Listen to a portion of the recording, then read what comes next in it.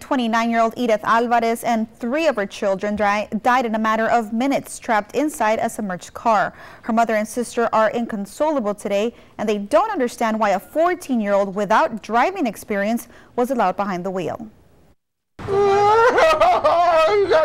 She made a valiant effort to talk about her 29-year-old daughter Edith Alvarez and her 3 grandchildren, but the pain quickly took over this grief-stricken mother and grandmother.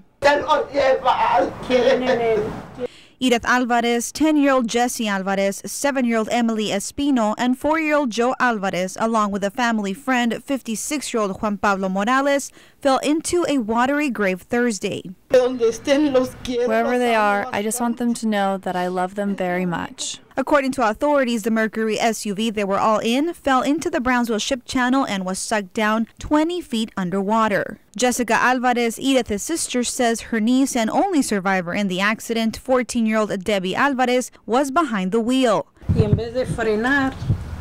She was going to park, but instead of pressing the brake, she stepped on the gas pedal. I'm not sure what they were thinking. She doesn't know how to drive. It was her first time behind the wheel.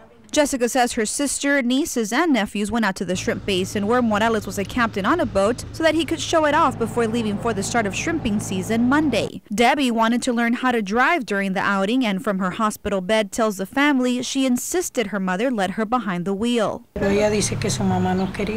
She tells us her mom didn't want her to drive. She was even telling her friend that she didn't want her behind the wheel because she's too young. But they finally convinced her, and then this happened. Friends visited the Alvarez's home today to offer support, but Edith's mother says right now she doesn't understand why she lost 4 of her loved ones all at once and doesn't know how she'll gather the strength to go on. Bien linda gente.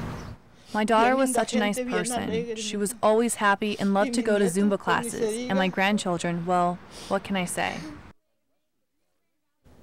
Now, obviously, the family was not prepared for this, and they are in desperate need for help with funeral expenses. We'll have that information on valleycentral.com. For now, live in the studio, Daisy Barrera, Action 4 News.